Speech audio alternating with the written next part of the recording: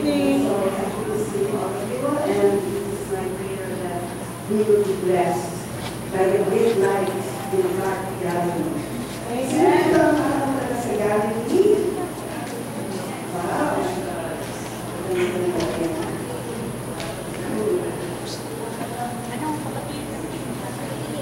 Before we read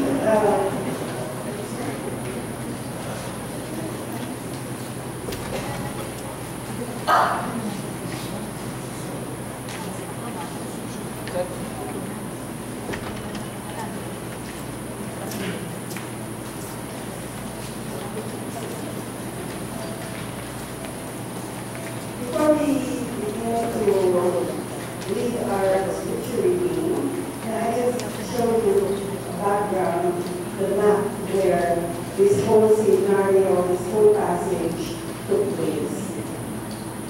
It was talking about two cities, Naphtali and Zebulun. The first, this is from Isaiah, and Isaiah was talking about what will happen in Israel 700 years from that time. Imagine tayo nagpaprophesy siguro. Gusto natin next 3 months or next year, matagal pa yun, no? But it was 700 years before it actually happened. And Israel was under the Assyrian Empire. And the Assyrians were from Iraq, what we know now as Iraq, but at that time it was called Nineveh. How many of you are familiar with Nineveh? Who is the character there? Jonah. Okay. And at that time, wala pa si Jonah, Assyria was the most wicked nation in the whole world of power. And sakop nila, see that red boundary? That's the whole of the Assyrian Empire. And look at Israel, that small little space over there. That's sabi na Israel is about the size of Palawan, maybe even smaller. And sakop din siya na Assyria at that time. And dito ang set up, there are two cities in Israel that the passage you are going to read is referring to Naphtali and Zebulun. Can you read it? Naphtali and Zebulun. That is in the northern part of Israel. You know, every time I think of Israel's geography, I'm thinking of the Philippines because it's kind of shaped like the Philippines, kaya siya na mahaba. And the northern region would be Nazareth, Galilee, that's where Jesus grew up. And then, yung parang pinaka-Mindanao or South Luzon, yung pinaka-baba, that would be Jerusalem, where Jesus was born. So, ganun yung ano. But itong prophesy ito, it was a time of darkness. The Assyrians were the most cruel nation in the world. And Isaiah said, addressing Naphtali and Zebulun, and ang sabi niya, malalaman natin pag binasa natin ito, pero it happened 700 years ago. That's all, guys, and read responsibly. From Isaiah chapter 9, verse 1, nevertheless, there will be no more gloom for those who were in distress during the extreme devastation of the Assyrian invasion. In the past, God humbled the land of Zebulun, which is Nazareth, and the land of Naphtali, which is Capernaum, places of dishonor. But in the future, He will honor Galilee of the nations, of pagans, by the way of the sea, beyond the Jordan.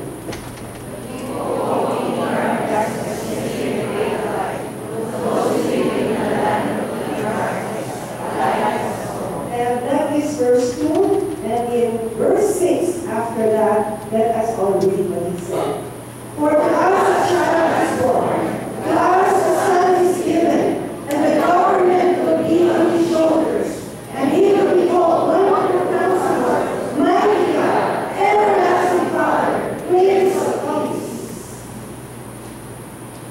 in the midst of the evil Assyrians. Isaiah was one voice that declared, unto us a child is born. 700 years after Isaiah wrote this, Matthew announces that the light has finally come. And leaving Nazareth, Jesus went and dwelt in Capernaum by the sea, in the country of Zebulun and Naphtali,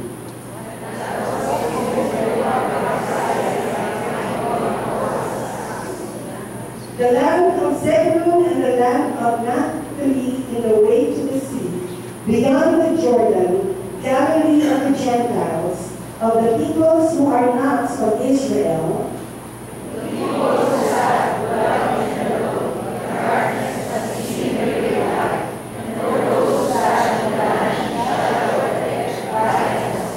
Amen and amen. Let's be seated. And tonight is going to be Christmas. Amen.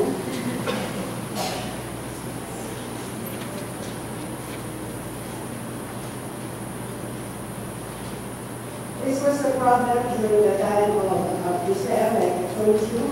An enemy caused Israel extreme devastation. Can you imagine? Walang kain. Can you imagine that happened here in the Philippines? We are under an evil empire. We don't have the freedom. We are slaves.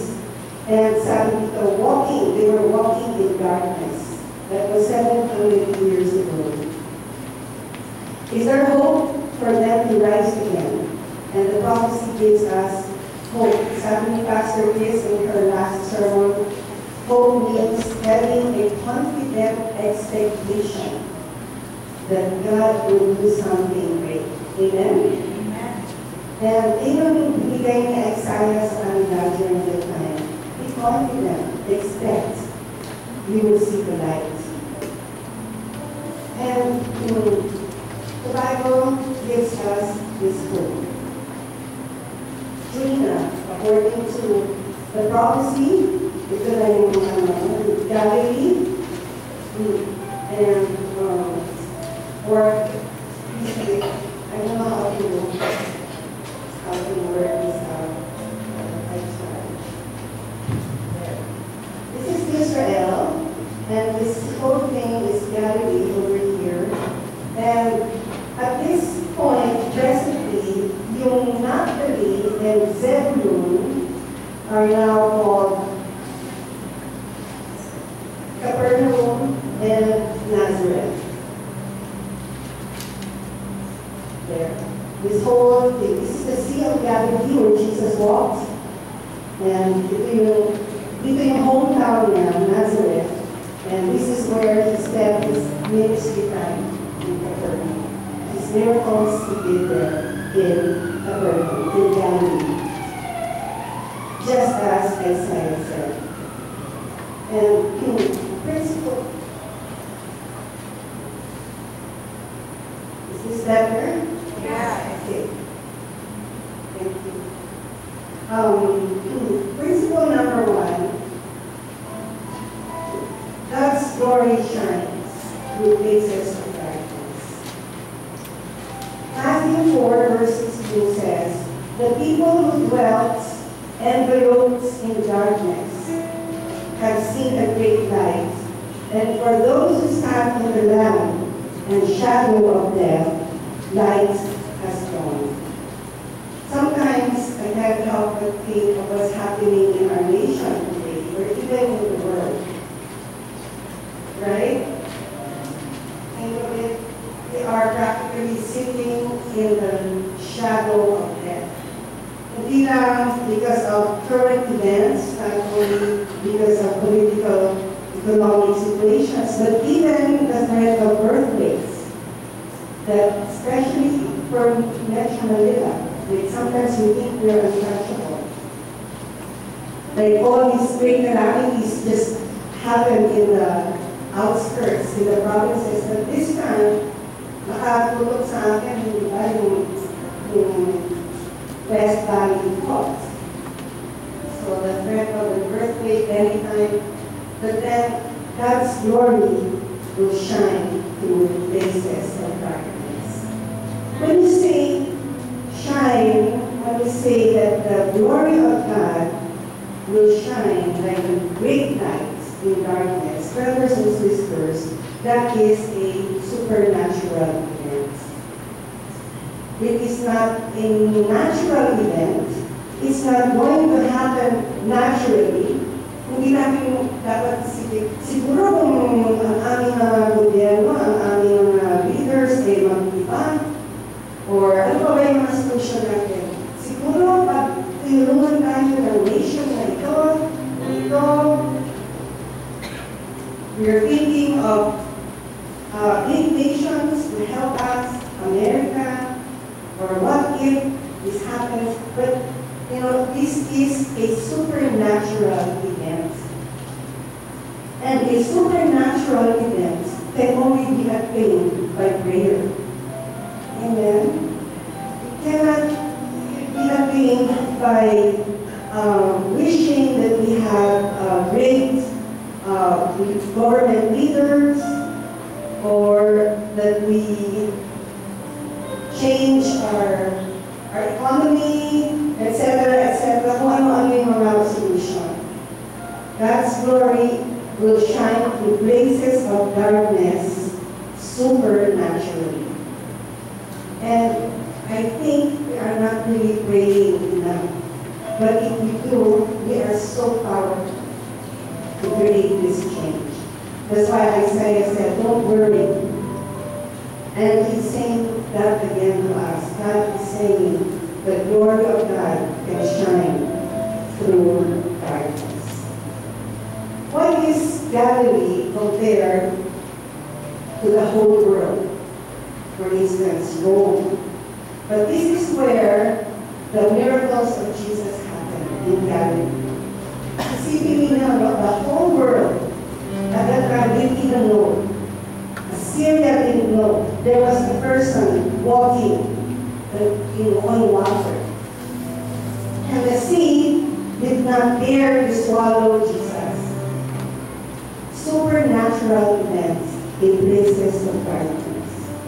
And the winds know him and obey him. Even the winds obey him. When he said, be still, they obey. Bakit sila nag-obey? Because they know who Jesus is. They know the voice of their Creator. Amen? So when you are walking in places of darkness, if you are living right now in a place of darkness, God is saying, wait, because the glory of God will shine. Amen? And it will be a supernatural event.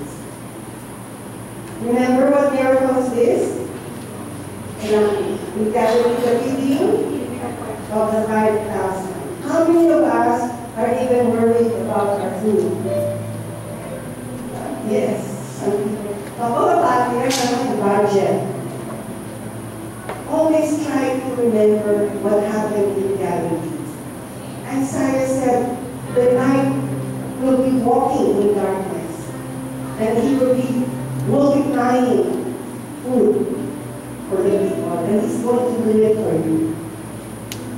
And it is my prayer that you will stop worrying about what we will eat, what we will drink, and what we will wear.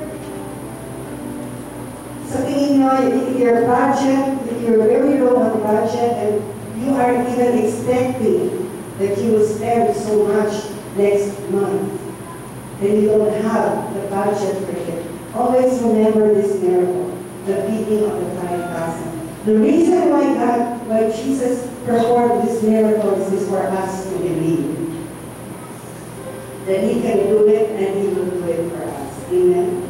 Challenge Jesus. Lord, pag hindi mo kumain, mamamatay ako, kasalanan mo yun, hindi mo kasalanan niya. Amen? Because He can do it. You know, when we went to this place in Africa, right? That's the place. And I was able to buy a magnet, a refrigerator magnet, that showed the loaves and the bread. the fish and the bread, and I cut it and I put it on my refrigerator. And now, laging puno yung, ako lang mag-isa, pero Pastor Eres, puno na yung ref ko, dahil panibigay ko ng pagkain. So you know what, my daughter had to give me a smaller one, so dalawa na. So I pray that you will never be worried about him. Declare it. You will never run out. Amen. And there was a prophecy that was literally fulfilled. It's the transfiguration of Jesus. It was there in Galilee, the mountains, where Jesus was changed. Pero na naging itsura na he was glowing with light. And so the disciples were thinking, iba si Jesus. Amen. And they saw him, he was talking with Moses and Elijah. Everything was supernatural. When you are walking in darkness, prepare to receive the supernatural light. Amen? So that's the first point. And the first point is that what shines in places of darkness? The glory of God. Amen? God's glory. Ito naman, the next one, in the verse, look at the verse in Isaiah chapter 9, verse 1 pa rin, it says, in the past, he humbled the land of Zebulun and the land of Naphtali or Galilee. They became places of dishonor. But then in the future, he will honor. And this is what God gave to me. God's kindness shines through places of dishonor. Amen? Amen. If you feel dishonored, you feel shame, you feel the embarrassment of failure, God's kindness will shine through places of dishonor. And that's what happened in Galilee. The promise of Jesus was Isaiah through the prophecy of God, sabi niya, nevertheless, in the places of dishonor, there will be no more room for those who are in distress. No, sabihin mo sa sarili mo, no more room. No more sadness. Amen. Isaiah said something unbelievable. The light will shine in Zebulun again. You know, Zebulun is Nazareth. When we went to Nazareth, it was a very ordinary place. And so ordinary that one of the disciples of Jesus asked this question. Nathaniel, when he was being told, you know, there is this man called Jesus in Nazareth, what did he ask? Can you read that? Wow. That's the kind of place it was. Can anything good come out of Nazareth? Can anything good come out from you? Can anything good come out from your family, from whatever it is that you are doing? Amen? Sabi na, there would be no room for those who are in distress during the extreme devastation of the Assyrian invasion. Thank you, Lord. 700 years later, Nathanael also thought this was unbelievable, and anything would come out from that. But in Acts chapter 10, verse 38, this is what the disciples say about Jesus. Can we all read? God anointed Jesus of Nazareth with the Holy Spirit and with power, so that he went about everywhere doing acts of kindness and curing all who were being continually oppressed by the devil, for God was with Jesus. It's like the testimony of where is he?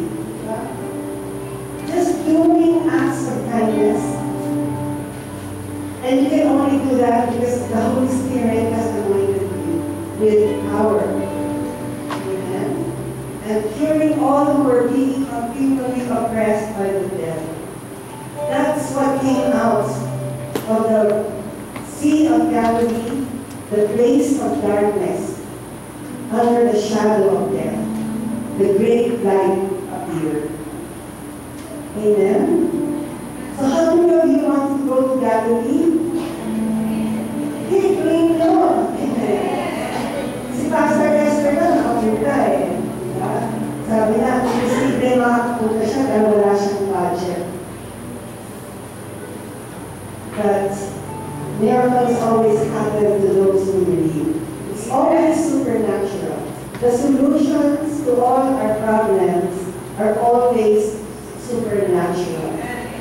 So expect it. So when you face the problem and you think naturally everything is impossible, everything is against you, be excited because this is the time that God will do something supernatural because God's kindness will shine through the places of this world. Amen? Here in WeWatch, every time you come, you are doing acts of kindness. Dito, nag-pray para sa inyo, but even you, just by coming, it is an act of kindness. Even your giving of contributions, that's an act of kindness for you by the Holy Spirit. When we say, let us rise, let us be seated, and you do it, let us pray, and you do it, that is an act of kindness. Healing. The healing group over here are doing acts of kindness, casting out the works of the devil. And when you invite others to come, that is an act of kindness. When you worship, when you buy from our store over there. I know, like Dr. Miriam, pipiliin niya lahat. Tayo hindi naman para sa kanya as an act of kindness tapos pamimili. Para na pamiliin kami. Amen? This is the place where we do the acts of kindness with the power of the Holy Spirit. Amen? And, even those who greet one another, that is an act of kindness. Jesus honored people with dishonor. And even people of dishonor, like, for instance, Matthew, the cheating tax collector, Mary Magdalene, the demon-possessed woman, the prostitute who anointed Jesus with oil. He honored all of them. The dishonored, he will honor. And did you not experience it in your life? At the brink of dishonor, something happens. And then tinataas ka naman ni God. Happy ka naman. Amen? So don't ever give up. Don't commit suicide. There are people who commit suicide because they reach the bottom and they think that's the end. The bottom for the Christians is never the end. We always rise. Amen? Because of the great light. You know, my parents, my mother was very sad. One time, I was a teenager at the time. Sabi niya, talaga naman, yung mga relatives natin, nalaman ko, pinagbawalan nila lahat. They find power sa English. They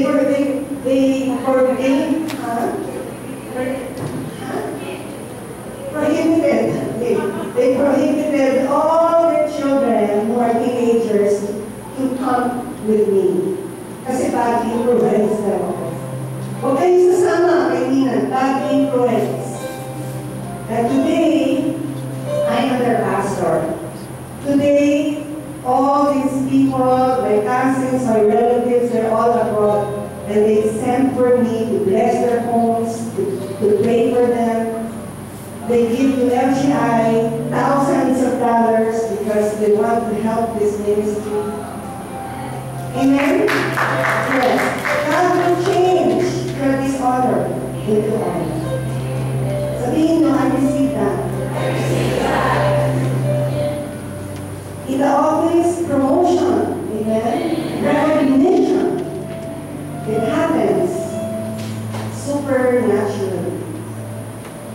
The third, in conclusion, what is the promise? First, what will shine out of darkness? God's glory. Second, God's kindness. And the third is God's miracles. God's miracles will shine through places of devastation. There will be no more gloom. Isaiah said Galilee and Nazareth was in extreme darkness and devastation, but God promised what? After Isaiah said, we are in extreme darkness, but you will soon see a great light. You will see a great light. And what is that great light that God promised? In verse 9, a child. Maybe the Israelites were complaining. We are against the most powerful and evil nation in the world. We saw the smoke of Assyria. And you are proud, and God is going to send us a child. Amen? Supernatural kasi ang style ni God. So when you are confronted with something that is next to impossible, remember the supernatural is going to happen. Amen? Be excited. And what did it say? Have you memorized it, or it's there, right? Wonderful, Counselor, Almighty God, everlasting Father, praise. What is it there in verse 6 that I want to emphasize today? Something that's not being emphasized. Alam na natin ang wonderful Counselor, Mighty God, Father, Prince of Peace. But today I want to read this with us, the promise of a new government. The government shall be upon his shoulder. Brothers and sisters, during the time of Jesus, Matthew said, this is it. This is what Isaiah was talking about. It has come. Jesus is the great light. And he was saying that the new government will sit upon his shoulders. But at that time, the government was replaced, Assyria was replaced by the Roman nation, Roman government. And the Roman government at the time of Jesus was evil, characterized by bandits, banditry, terrorists. Walang sinabing terrorists natin during that time. Lawbreakers, rebels. And during that time, remember, Christians were fed lions. Ano ba naman yung shooting in, oy, bako, pinatay silang lahat, oh. Nakita nyo yung mga patay. Kita nyo, kinain ng mga, wala naman makita dahil kinain ng mga video. The lions ate them. Christians, right? That's the kind of government, the Roman government that we had. And Isaiah and Matthew were saying, this is it. We have a new government, the Jesus government. And how can that be? The Roman government was evil, and even in Israel, in Galilee, the ones appointed, the Roman government appointed local kings to rule them, who were interested in taxes, 40% tax for everything that they produced. 40% will go to the corrupt leaders. And most of all, Gentiles, the general of the nation, the Galilee of the nations is basically Canaan. Because doon dumadaan lahat ng mga foreigners. So, can you imagine? Instead of, like, for instance here, instead of a Christian nation, we will be overwhelmed by pagan nations, pagan leaders, pagan people all over. That's what happened to them. And yet, where is this government? And they were filled with false messiahs, Jewish messiahs. But they say that Jesus' government will sit upon, shall be upon his shoulders. What does it mean? So I made a little research. Sabi ko, what does it mean, Lord, for the government to be sitting on his shoulders? It just means that it was an expression during that time. It meant that all the responsibilities of governance sat on his shoulders. God, Jesus, will rule and he will be in charge of all of our affairs. Amen? So when you are praying for our government, remember that Jesus' government is more powerful, it's higher. That something with Jesus is on my shoulders. Hallelujah, I will carry you. Can you imagine? We have to change our perspective about government, about politics. During the time of Jesus, the people, the government was more evil than what we have now. And Jesus just went about doing good works. I mean, acts of kindness. That's what he did. He just went about doing acts of kindness, healing everyone, and releasing everyone from the works of the devil. And wala na yung powerful government of Rome, incidentally, they became a Christian nation. Wala na yun, but the government of Jesus still lives on. In fact, what does the next verse say? Of the increase of his government and peace, there shall be no end. The increase of his government and peace. It started with 12 disciples, and now we have millions of Christians, and still growing. Just like the mustard seed. Jesus said, the kingdom of God started small, but it's going to spread out, and it's going to be the greatest tree, the biggest. And it says, the prophecy says, there will be never-ending peace, and there will be never-ending expansion.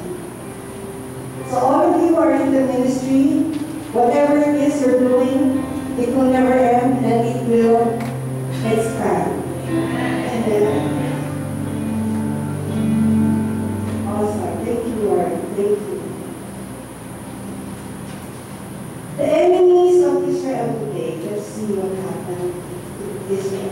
Can you locate where Israel is? The black shade is, those are the enemies, the enemy countries of Israel, the whole Arab world. And I know you almost can see where is Israel.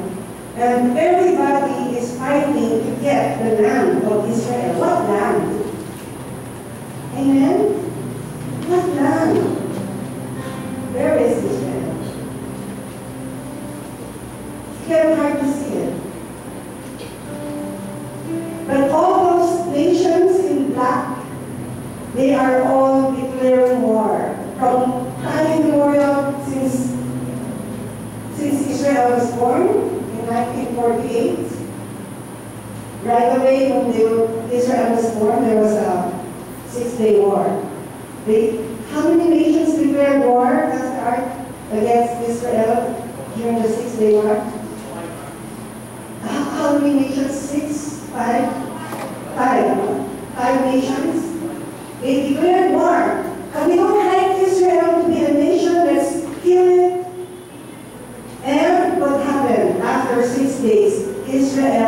defeated all these 6 nations, and they even expanded.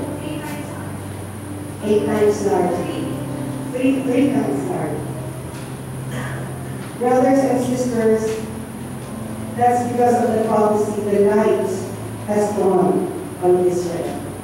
Amen? And that is what's going to happen with us. We are protected by the great light from Galilee. And that light is shining all around the world, covering even the Philippines, covering even us, even you right now. The light of Jesus. Amen? From the day God gave this land, this small land from Abraham, you know how funny? There are no more Babylonians, no more Persians, no more Assyrians, no more Greeks, no more Romans, but Israel is still there. And a lot of these nations, they have only one prayer and one goal: to destroy Israel from the world now. Is it going to happen? It's not going to happen. Because Israel is a supernatural creation of God. Amen. Just like you and me. We were born supernaturally. When we received Jesus, we were born again. Amen. And so, brothers and sisters, no matter what's happening to Israel, the power of God is increasing, and it's something with you, no matter how small you are, no matter how insignificant, even if you are surrounded by giant enemies, the great light from Galilee shines upon you. You are ever increasing. Sabihin mo amen. You are ever untouchable. You are ever undefeatable. Jesus' government will never